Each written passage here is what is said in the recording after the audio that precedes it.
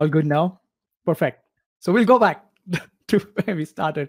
So microservices in .NET. My name is Nish. I work on the .NET team. I'm a PM.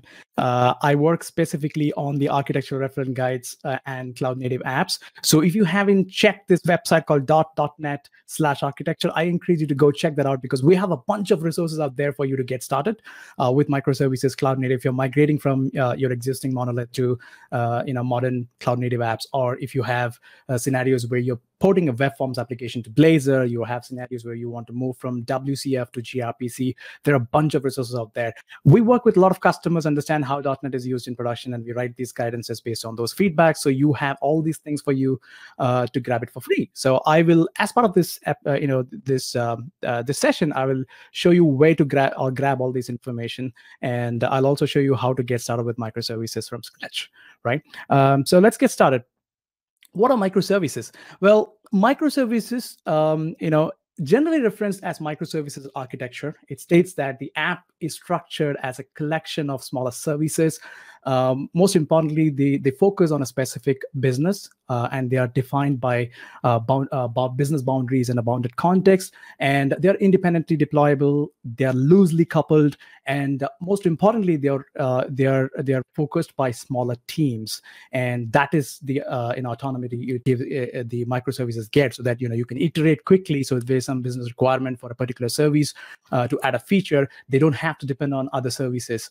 You can actually ship it to production within no time, so you iterate faster, right? Another thing about resource utilization when it comes to servers is if you look at monolithic applications, generally we have these layers of web, server.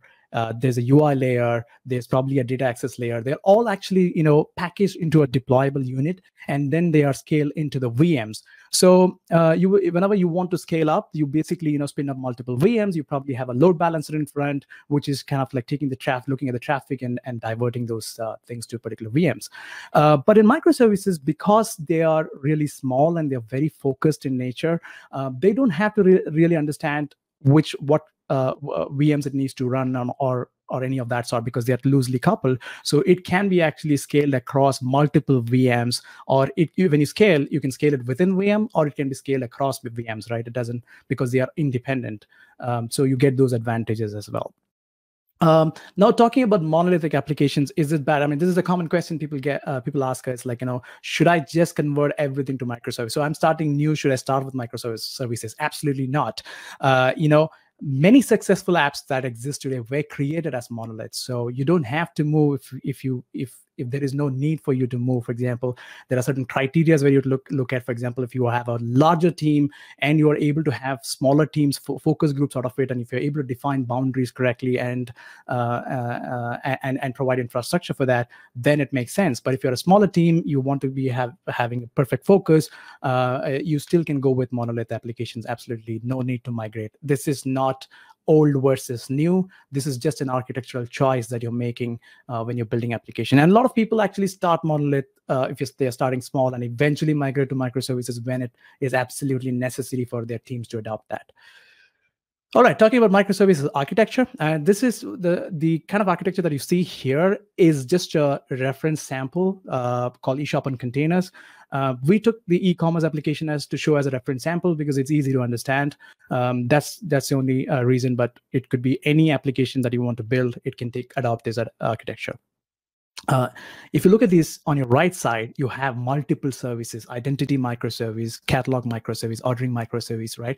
They're immediately, you can understand they're defined by a bounded context, and they specifically focus on their scenarios. Now, one thing you probably would have noticed is, like in the previous slide, when I go back, if you look at the monolith world, you probably would split up into modules, and you may still have services which are APIs, but then there is always a bottleneck of relational database. So, for example, if you, in this case, relational database, it could be any other database for example, right?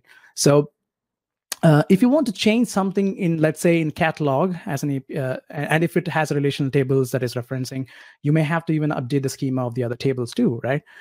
So situation can happen because the dependency is very high, and that is where the bottleneck happens. So you have to really wait for a lot of tests and a lot of integration tests to be completed before you can actually ship this in production. Now, when it comes to when it comes to microservice architecture, you can immediately see the database itself is separated. So every service owns its own database, and that is the key point, and that is what helps us scale, right? So no two applications can actually go and no two services can actually go and reference another databases. It can only communicate with a specific contract or an API endpoint, usually done as a HTTP or gRPC. Or in many cases, there are also asynchronous communications that are preferred. For example, you have an ordering microservice and it has completed one of the order creation, and it can just raise an event saying, okay, order created, and the payment service can actually look at that order based on the event that was published by ordering microservice. So, ordering doesn't have to know that payment needs to do the next thing. The payment just, subscribes to this event and acts accordingly. So that way, you really don't have dependencies on other services. And the way you implement event buses, there are many ways. I mean, RabbitMQ is just one example. In productions, you probably want to use Azure Service Bus, or if when you go to the cloud, you want to use some of the other things. It's again a choice that you can make. And similarly, when you have service-to-service communications, for example, when there is a web client and it needs to connect directly to these services, all these services doesn't have to expose itself outside. It can go through something like an API gateway and implement a backend for front-end pattern, so that only certain APIs are accessible to this client, and the API gateway can kind of decide what services to be called in, and they become the point where you want to control the security as well. For example, simple example is HTTPS, right? You can actually terminate HTTPS at the API gateway itself, so the internal communication between the microservices can be HTTP for faster reasons. And these kind of choices can be made. Another important thing is, like, if you look at the coupon microservice right there, it uses MongoDB, right? Baskets uses the Redis cache. So you also have the technology choice. So if you're a small team, you're focusing on the technology for whatever makes it work for your business, you can also choose the technology as well, right? So there are a number of things out there, and this is all detailed in the book, but I will briefly touch upon a few things today. Talking about what are containers, right?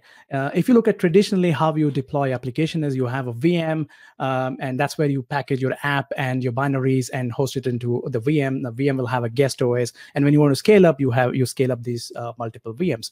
Containers, on the other hand, basically have your app binaries and also the operating system dependencies packaged into a small image, which can be run on containers, right? So that way it is loosely coupled, it is immutable in nature.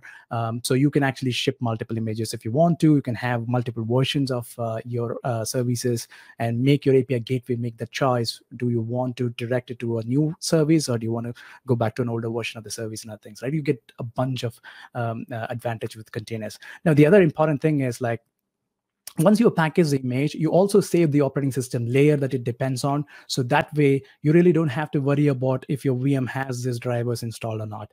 You just package into image. If it works on a dev system, it will work on a test system, integration system, and eventually to the production as well. And that is a great advantage that we have. Now, do we need containers for microservices? Absolutely not. And I mean, this is always debated. Like, whenever people talk about microservices, they talk with containers. The reason is containers definitely gives that benefit of making it smaller, packaging it all together, and it gives you a lot more advantages. And that's why that is spoken together. But you can have microservice architecture. Again, that's a design pattern. You can implement it without containers. And the other way also works. For example, if you have a monolith application and you want to containerize it, you can do that. And a lot of people do that. Like, they start with taking their existing application from their infrastructure, take it to the cloud in a VM, and then eventually containerize it because they want to make use of this Kubernetes and orchestration engine. They kind of package them into containers, but that does not mean that is microservices, right? Microservices is an architectural design pattern, which we'll go into it a little bit later.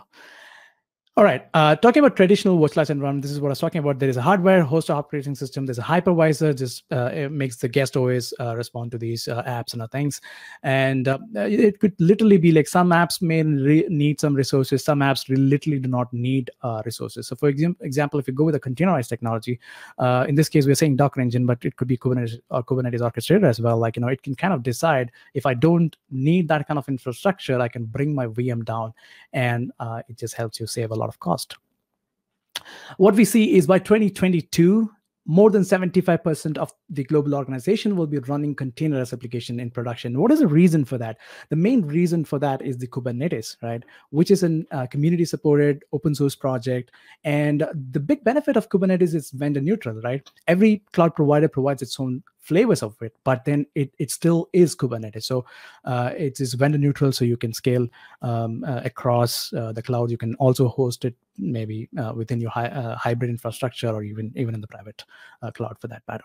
And it's also used today in production by all these amazing companies like Spotify, SAP, eBay. All these guys use it. So it's a proven technology, and if you're getting started with microservices today, you might as well look at Kubernetes for that matter.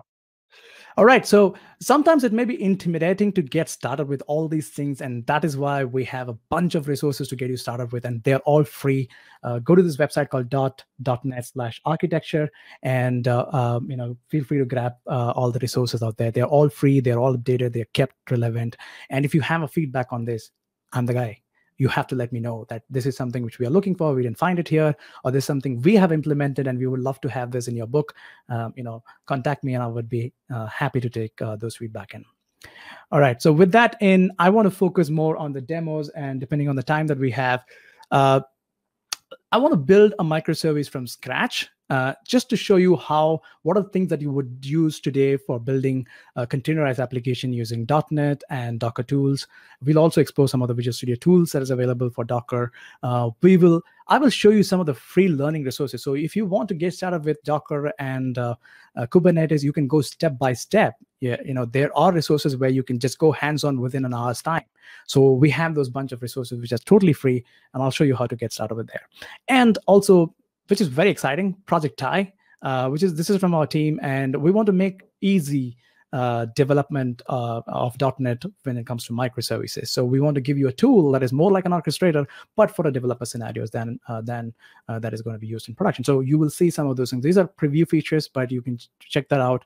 And we're hitting full gas to add more and more features to the Project Tye, and we will see some of those things in a demo.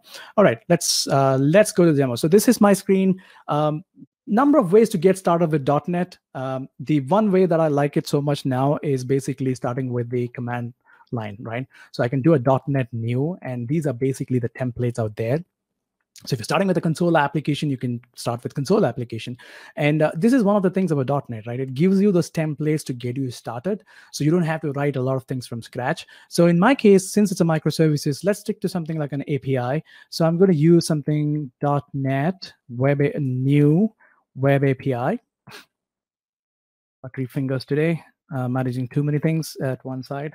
So all right, so I'm just going to say I want to use something like hello microservice. That's the name of the directory that I want to give. I just want to make sure I'm spelling it right. Hello microservice. All right. So this is going to create this application. And if you look at, basically, it has this hello microservices directory, and we'll navigate into that. And then I can just open this up in Visual Studio Code. So there you go. So I have this program.cs and startup.cs, which will set everything up for me to just run an API. And for this, so it'll ask me, do you want to add C# extensions? Yes, of course. And this will help me, run this application. So if I want to run this, I can go into the run and say, okay, go ahead, run this application. So as it runs, you can see my terminal window, and it just started on one of the other tabs. So here you go. So if you look at localhost 5001, there's absolutely nothing on this page, right? So if I want to see what exactly it has, is basically I have to navigate to weather forecast, because that is the code that it gets defaultly generated. For example, if you go into the controllers, there's a weather forecast controller. Let me push this down a little bit. And it has these basically some random values. So every time you just hit it, it is going to send you some random values and put these things here, right? It's a very simple thing. Now let's add something to this. Now, the first thing I want to add is basically I want to know where exactly this application is running. And for that, I can simply go ahead and magic of, again, ASP.NET with all the dependency injection. I have the logger also there. So I'm just going to say logger.log information. Logging is very useful for microservices, so remember that. So I'm going to say environment.os, I think it's OS version, and I'll just use the version string. So this is basically goes, in this case, it's going to be console. It's going to just log it into the console saying, where am I running this up in the thing, right? So let that be there. And then let's go add something like Swagger. Now, Swagger is basically helps you kind of like, you saw how I was navigating to the weather forecast to know what is the services available. Swagger can add this definition by itself, right? So I can just go and say add the NuGet package, which is responsible for this. Swashbuckle dot, I think I'm writing it right. ASP.NET Core, let's see. Okay. The add package, I think. There you go. So it's going to add the swashbuckle. And if you want to see what it did, is basically it just goes and adds into the CS project. This is where I can just type this in here, but I just wanted to show you how to do that in .NET tool, CLI. All right, that's done now. So now there are a few other things that I need to take care of. For example, I need to add my dependency injection and also add the middlewares that is necessary to run this. So let's say services.add swagger gen to this, just one line of code. And I'll also just copy another line of code that I already have written it here just to make it easier. So, okay, let me just go and say app.use.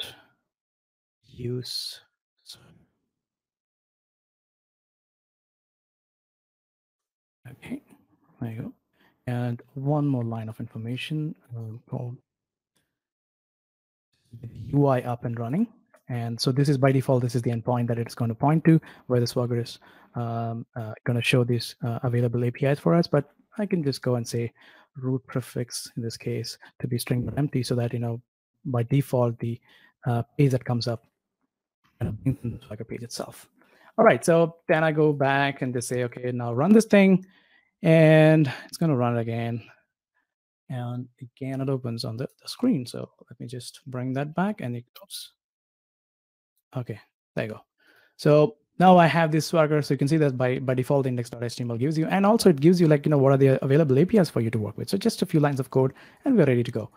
So I'm just going to click on get, and there's something called a stride out, and click on the execute. So this is basically going to give the same things that we saw already with the weather forecast, but the important information that I'm looking for is where exactly is this running, right? So if I go back to VS Code, and if you look at my logs here, so there you go. So it's running on Windows NT 10.0.1904. So it just tells me, okay, this is running. This is a .NET application running on Windows. No big deal, right? Now let's take this to the next level. Let's take this to the Docker. So if I want to containerize this application, all that in VS Code, this is another beautiful tool. Control-Shift-P and say add Docker files to this workspace. As I do it, I want to show you the Solution Explorer. So add Docker files to the workspace. And it'll ask you what platform this is. Obviously, there's a .NET code, so you just say .NET. And you can choose if you want to build a Windows container or a Linux container. In my case, I'm interested in the Linux container. Does it require Docker Compose files? Not required, because we may use Kubernetes for orchestrations. So I'll just remove that, and it'll ask me for the default ports. That's it. What it does is it basically goes ahead and adds this Docker file to our application, which is pretty cool, right? All that it needs is basically, okay, what is my underlying image that I need to rely on? In this case, I'm using the .NET 5 preview, so it's using the ASP.NET 5.0. And it also, we can also bring in the SDK so that we can copy all these files from the local, put it into the Docker container, compile it right there, and then publish it. So the advantage that you get is basically you have this entry point, and your app will be called whenever you want to run the service. You're basically going to call .NET hello microservice.dll, and it's going to bring up your application. That's it, right? So in Visual Studio Code, I can just go ahead, and instead of choosing the .NET Core launch now, I want to run on Docker. So I'm just going to say Docker .NET Core launch. And here's another beautiful thing about VS Code is that, or if you're using Visual Studio, you can actually debug these things directly. So I can just put a breakpoint here, or maybe here, and then run this, right? So let's run this. While that is running, I'll quickly...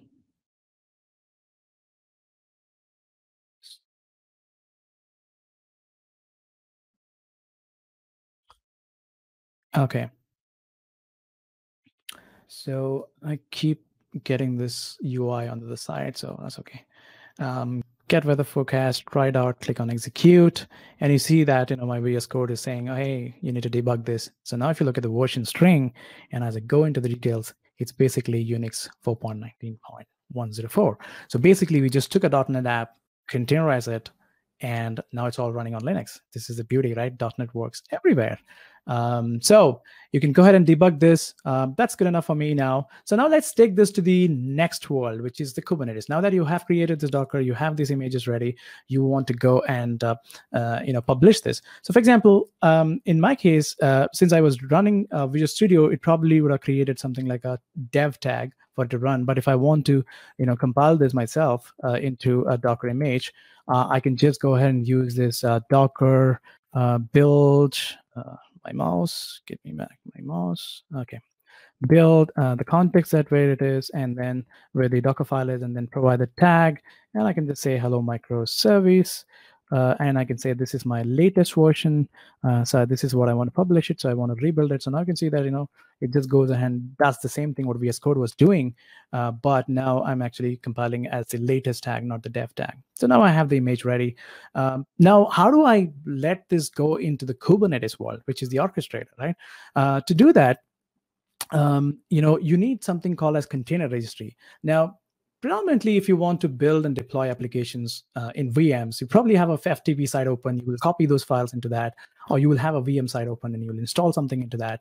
But now, when it comes to Kubernetes and things, it needs some place to pull the image. Now that it's packaged into image, it's immutable, and it's just going to work the same way how it works everywhere else, right? So for that, what you need to do is there's one more step that you need to do is basically you have to go and tag it with your, I'm not typing this correctly, but you basically say your I think it's this latest, and then say, what do I want to tag it as? Now I'm using Nish Anil, and I can call this as anything.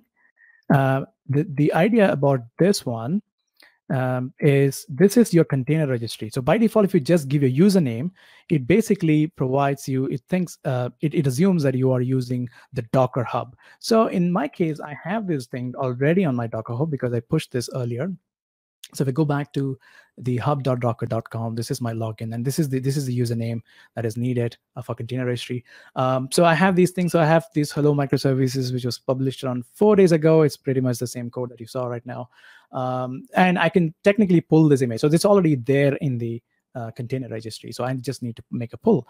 So now I need Kubernetes, right? So I have Kubernetes running on my machine. So I'm using this Docker, and this is beautiful in DOS. And just going to pick Docker. So a lot of people can use are using Minikube, which is good, but I'm just going to use Kubernetes that came with the Docker. It just works, it also uses WSL2. I mean, if you used Docker in the past, you probably have to go and set the VM. Like, I want 4 gigs and I need so much of resources and I think that's all gone with WSL, because now WSL2 in Windows, there's a Linux baked in, the kernel baked in. So basically when you say WSL2, it's going to use the same kernel and it's going to run on it. So that's the beauty. So I love that. And because I have that, all that I need to do is I say kubectl and get pods. Right now, I'm just going to see what are the, so the context is set to basically the Docker desktop. And I'm just seeing what are the things this is running. These are for my later demos. So I'm just going to leave it there. There's absolutely no hello microservice running. That's what I want to show you. So I want to run that, right? I want to deploy that. So I need to provide a deployment file for it. So I go back to my Visual Studio Code, and I'm going to create a new file called deploy.yaml. You can call this anything. In production, you may not be doing this way. You probably will have a YAML scripted into some kind of DevOps, or you may use Helm for that matter. So, but just let's keep it simple for learning purposes, right? So I have this config file already, so I'm going to just go and paste that here. So basically, it just says, hey, Kubernetes, we have a deployment that needs to be taken care of. And the important thing about this thing is you need to get this image from this hello microservice latest, and that's what we needed, right? So it has nothing to do with the code here. It basically is just referencing the container registry, and it's just pulling that image from there. And the good thing about environment files is, like, there are some convention that you need to follow, but you can actually send in all these configuration settings as well. This is for your .NET application to pick it up and start working on. For example, I'm setting the environment variable. So if you don't just give development, it's going to run it on production. So I'm just reconfiguring it so that I get more log information and other things, right? So I have this deployment file. This is good enough for me. Now look at this. What I'm going to do is Control-Shift-P again. And this time I'm saying Kubernetes. And I'm going to say, okay, go and create this cluster for me. And I say create.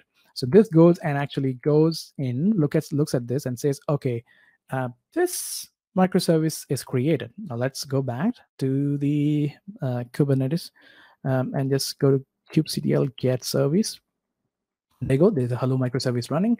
And this is of type load balancer. This is again for local testing purpose. So load balancer is the type that you use so that if you want an IP that can be accessed from outside, right? So in this case, so right now, if you just go in and say kubectl and get pods, just to make sure the pods are running. There you go. So the hello microservice is running.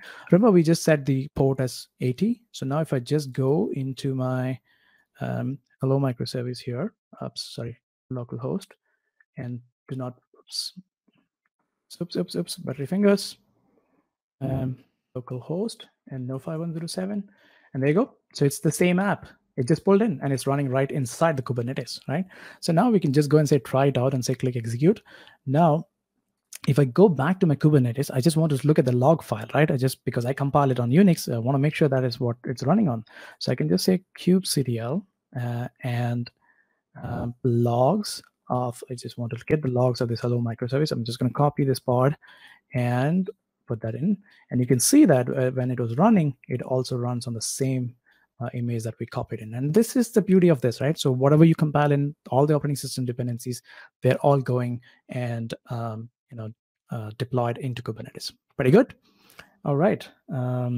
Just quick check on the time. Okay. So we just took this and uploaded into Kubernetes, but let me show you some resources to get you started. So for example, if you're starting for the first time, you didn't figure this thing out yourself, you want to get started from scratch, there are great resources. For example, you can just go to this site called .net. That's what you need. And once you go there, you will have this section called Microservices. Click on that. And the moment you go into the microservices, it will obviously tell you a lot of things. There are some videos that you can try, check it out with Docker. But I want you to try this out because it's called Get Started. If you go there, now this will guide you through the entire process of, maybe you're starting with .NET for the first time, right? Installing the .NET, creating the service, all that I showed you right now, this is all baked in. So you can choose if you're working on Mac OS, there are steps for Mac OS, Linux. And by end of it, you also have this step called, deploy to Azure. So if you, right now, what I did is I took the deployment and deployed directly to the Kubernetes that is running locally, but you can go ahead and deploy to any Kubernetes. So in this case, AKS. So if you want to go and build it for AKS, what is the Azure resources that you're going to do? There are a few steps that you want to print, and everything is in command line. So you can just get started with that, right? Now, this is all getting started, and this is the easy part about microservices. In reality, microservices are much complex than that, and that's why you probably need more documentation, more context, and more understanding of how this needs to be done. So if you go to the same site .net, and then there's this tab called Architecture, and this is what I PM on. And so I'm very proud of these documents out there. That's really amazing content that you should check out. So here you can get started with microservices, right? So there are a bunch of books that you can start downloading and read right away, or you can just go to microservices. And then if you want to see how this is done in production, you want a production scale application, get started with something called eShop on containers, right? Explore the sample on GitHub. Basically, it takes you to this .NET architecture repo. And you can look at this. This is the entire code out here. Now, this is a microservices reference application. It's a very fairly simple application. I'll just execute this and show you right now. But the important aspect of this is, they all are independent services. Now, a lot of people argue that it is an anti-pattern to have a single repository for a microservice and putting all the microservices together. We do that for the reason that it becomes easy for you to get started. But the CI and CD pipelines for each individual microservices is different, and that is possible because Azure DevOps gives you the trigger. Like if you just go and change code in one of those subdirectories, I can just execute that pipeline. So that's how we have done it. So it's still multiple microservices running. Okay. So let's what you do is basically you can go to this site and just click on code and then say clone this locally. Once you have that locally, let's go shift gears now. So this is my eShop and containers. If I just list all the things here, you'll see something called a source code. If I navigate to the source code, and you will have a lot of things. So let me open that again in Visual Studio Code. There you go. None of this is important right now. We don't have to look at all of these things because it's complex for a reason. Because they're microservices, they're split into multiple business functionalities, and they work with each other either through a service endpoints or the MQ. So we have so many things out there. Now, if you go into services, this is where all the stuffs are there. All the services are there. So I'll just ignore this. What I generally do is I will go and look at the code that is most relevant for me. In my case, I want to first run this. So all that I need to do is, as long as Docker is running, you just take care of writing this command correctly, docker-compose, and say up. And this is going to create all the images out there. So remember, all these images were compiled earlier. So you can do a Docker build to compile everything, Docker compose build. It'll go and build everything for you. But in this case, I'm just saying up. So basically, it's going to run this application. And right now, you can see that there are a bunch of microservices here, and they're all logging all this information, and that's what is coming into the terminal. The first thing that you want to do right now, once it is run, is not basically go to the main site, but look at something like 5107 port. This is where we implement health check. And this is a key feature when it comes to microservices. Because there are multiple services, you need to know if that service is healthy so that you can drive traffic to that, right? So we implement health check. And .NET has this built-in feature for adding health checks. And we also use this NuGet package called ASP.NET Core Diagnostics Health Check, which actually adds beautiful UI, and it also gives you those checks that you can do. For example, your service has some dependency like a database or Mongo. So if you want to connect to Mongo and see if that dependency is working fine, you can write those health checks. So if you use this NuGet package, it's already written for you, so you just add it and then this works. Now, the other thing about health check is there is an important aspect in Kubernetes called liveness and readiness probes. What liveness probe does is basically Kubernetes is going to ping your application time to time. You basically write that in your configuration saying, this is my URL to ping. And Kubernetes goes and pings every few seconds to see if you are good. And for some reason, if you don't send a status code, which is successful status code like 200, it will go ahead and restart your service. And that's what Kubernetes is good for, because you don't have to, you don't have a human to go and look for these things. It will, as long as your service is good, it'll do nothing. But for some reason, you're not able to send status code 200, it can be crash, it can be hang, it'll go and restart this service for you. So that's why it's important to specify that. Now, there's another probe called readiness probe. Which is what you would generally use if you want to go and deploy. If you want Kubernetes to drive traffic to that, right? So you may be healthy, but then you also want the dependencies to come up. So your readiness probe can actually, say, okay, don't send traffic now. So until you say true, the Kubernetes will not drive traffic to. So this is why these health checks are important. We have this nice UI dashboard. So if you look at Basket, it all depends on a Redis. So it also makes those checks and everything. So this is all baked into .NET, and these NuGet packages help you do that. So once you do that, basically you can go to 5100, and then this is a simple app. You click on login. This is a very advanced e-commerce application, so you don't have to register for any username and password because we just give it to you right away. So you just have to make sure copy and pasting. We are all developers. We are good at these things. So you just have to go ahead and do that. Click and log in. So now I have the add to cart. I go to the cart, check out, and place order. And there you go. So all good. It just makes sense. It's really fairly simple, right? Why do we have such a complex code? The reason exists because in microservices, we split them. And the idea is individual teams take care of the services. And that's why that complexity exists. And we use a bunch of patterns like CQRS, DDD, and all things. So go check them out. There are a lot of things that is explained in the wiki. But by the way, if you want to do hands-on this, if you go to this site, eShop and Containers, there is something which say, hey, are you new to microservice and cloud native development? Just go click on this thing. So there is this beautiful MS Learn module out there where it will give you step-by-step guidance on how to build microservices, right? So in this case, for example, what we do is we looked at how easy can we make to help you build microservices. So we took a scenario. Let's say you are for the first time getting into a company where there is already microservice architecture, and your job is to add a new functionality. That's a perfect example of to learn microservices, right? So we do that. So we explained the solution architectures and other things, but the task that you have in your hand right now here is basically, let me see if I can find that thing.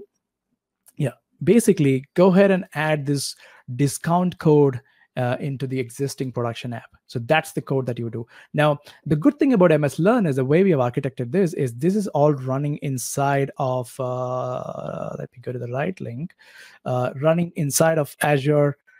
So you don't have to set up anything locally. If you have an iPad, for example, have a browser, just go to the browser, have an Azure subscription. And if you don't have it, we also tell you how to get the free subscription. Just sign up for that, and you can literally use it. It doesn't cost much to just start with it. You can try this out yourself, and everything is being deployed in AKS. And you'll also, instead of Docker Hub, you'll be using Azure Container Registry as well. So how do you secure your images as well? So those aspects are covered here. So it's just very straightforward. So I'll share these links at the end of it, or I'll share it with the community who will be sharing all these links with you later. Okay, I think we don't have enough time right now. Let's see, quick time check. Okay, we have only 5 minutes. Let's go and try Tye. 5 minutes is not good enough for Tye, but anyway. So you saw this how it becomes extremely difficult when you work around with microservices. But wouldn't it be nice if, as a .NET developer, if you can just run all these things together without really worrying about containers and other things? So that's what Tye does, right? So for example, if you look at this directory, I have this. Let me maximize this. So I have this backend and front end. Generally, typically how you write these services. So you have a front end, you have a backend. So if you want to go and run this application, you go to cd backend and .NET run, and it is going to run the backend. And if you go to front end, so let's go to front end. Let's see, and then add .NET run. And there you go. You have the backend and front end running. So you have this port running on 5901. You have this port running on 5903. So this is my front end. This is where I want to see. So if I just Control C and go into my browser, look on it. Oh, there's an error. What is that error? So it says it is trying to reach weather forecast, but it's not available. And the reason for that is basically you have written hard-coded a long string into it, right? So let me go fix that. Let me go back to the terminal. Let's go fix that.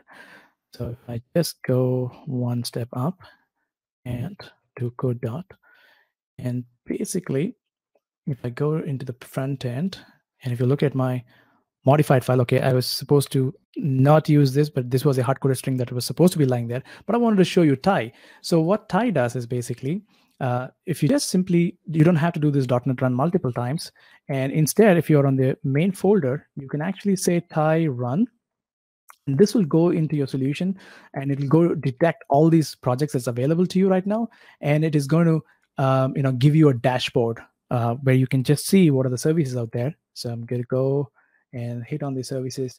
There you go. So it will tell you that I have a front end, I have a back end. In my case, I even have a zipkin running because I have a Tye.yaml, which I forgot to clear it, but that's okay. But we don't have time either. So so let me show you. If you do a Tye run, what happens is it just runs your services.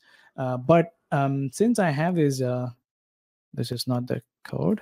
Since I have this YAML file, basically you just go and say Tye init, and then it's going to create this YAML file. What I did is I went ahead and added one more thing called Zipkin, and Zipkin is a nice thing for distributed tracing, like tracing those things. So once you add this extension, what it does is basically it goes in and adds the services front end, back end, and now you see Zipkin is not installed in my system, so it detects, all right, let me give you a container. So as long as your Docker is running, it is just going to pull in the Docker container, and it is going to host it for you. So now if you just go into this thing, so this is basically the same thing, weather forecast. It just has a nice UI. So if you keep refreshing, it just refreshes all these things. It's connecting the backend, and because we have this beautiful code out here, it does the service discovery automatically. Apologies for that. I should have just rolled back these things when I was testing this. Let me show you that code quickly. Startup. Okay, this is the thing. So if you just go and say configuration.get service URI, it is going to look up what is that name that you're given for your service backend. It will pull the port automatically. If you look at the dashboard, it basically gives you this port, looks at your system and automatically assigns this port. So you don't have to really worry about this port at all, right? So You can also look at the view logs and that kind of things. Pretty good, pretty awesome. You should give it a try. So talking about Zipkin as well. So one quick thing. I only have 2 minutes. Just want to be sure. Going back to Zipkin. So since I enabled Zipkin, what it's oops. Something is messed up. Let me see if I okay. Okay, let me stop this. I don't know what exactly happened there, but Docker PS. So, okay, we have the Zipkin running. We're good with that. So this should actually work. I don't know why it's not working, but I don't have time to debug that either. So I'll just leave it for that for now. But I would encourage you to check the sample out here. So if you go to github.com/Tye, you can see there are a bunch of samples inside these docs. There are recipes. Within recipes, you have these recipes of how do you start with Zipkin, and over here you have this what are the YAML file configuration that is needed for it, right? Okay.